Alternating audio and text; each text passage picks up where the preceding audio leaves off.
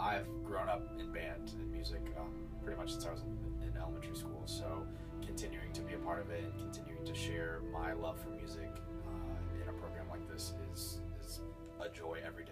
And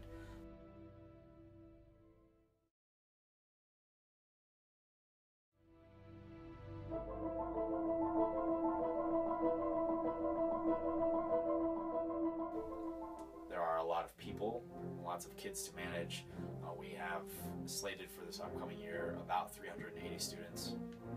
It's the largest organization in the school, and we have to be able to manage them, get them into the right place, and make sure that they're all successful.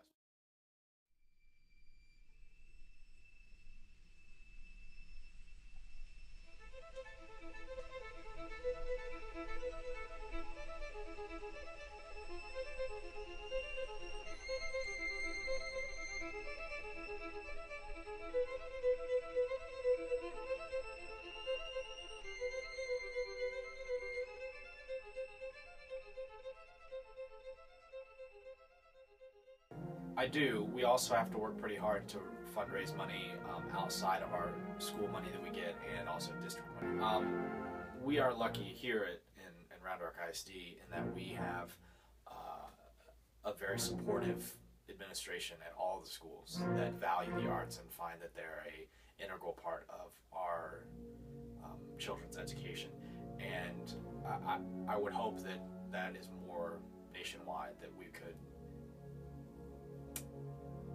stress the importance of the arts, and as important as our academic classes are to our students, I think our fine arts classes are equally important to round out our students. And that's not just band, that's visual arts, that's choir, orchestra, band, dance, theater. I think they're all equally important in their value to a student's growth, especially in their formative years of growing up and kind of developing into the people they might become later in life.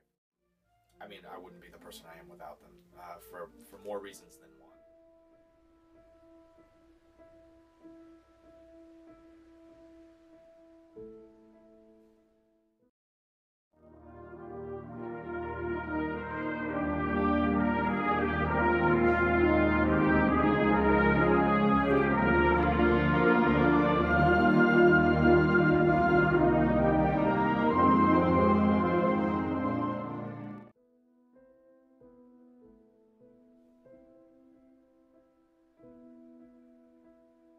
So what I love most about being in the fine arts program, like I'm in color guard, is just making so many friends, and it just changed my life when I went into high school because I felt like I was part of something.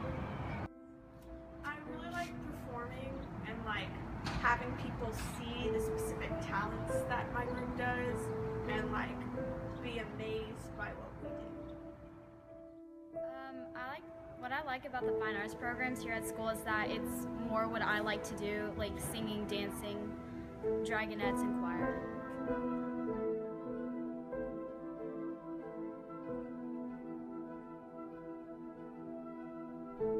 So we have to ask ourselves, what are we contributing to that legacy right now? And when I think about it, I'm really worried. To be quite frank, I'm concerned. I'm skeptical that we're doing very much of anything. We're, in a sense, failing to act in the future. We're purposefully, consciously being laggards. We're lagging behind. Frantz Fanon, who was a psychiatrist from Martinique, said each generation must, out of relative obscurity, discover its mission and fulfill or betray it. What is our mission? What do we have to do? I think our mission is to reconcile, to reintegrate science and the arts. Because right now there's a schism that exists in popular culture. You know, people have this idea that science and the arts are really separate. We think of them as separate and different things. And this idea was probably introduced centuries ago, but it's really becoming critical now. Because we're making decisions about our society every day that if we keep thinking that the arts are separate from the sciences, and we keep thinking it's cute to say, I don't understand anything about this one, I don't understand anything about the other one, then we're going to have problems.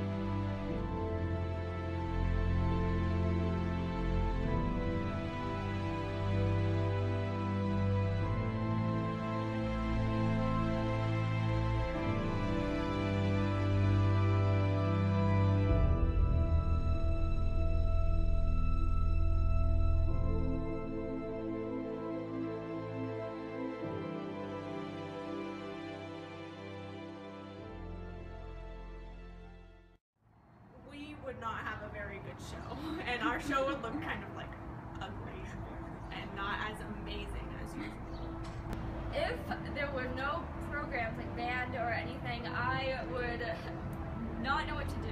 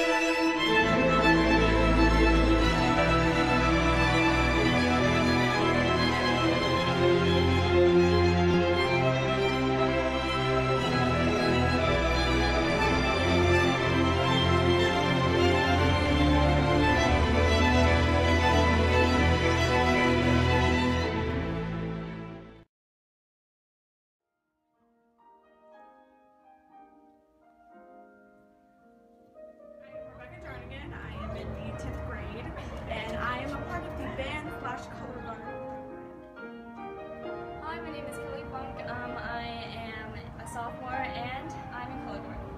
I'm Jacob Kephart. I'm in 10th grade, and I'm in band. My name is Alyssa Makajewski. I'm a sophomore, and I'm in band.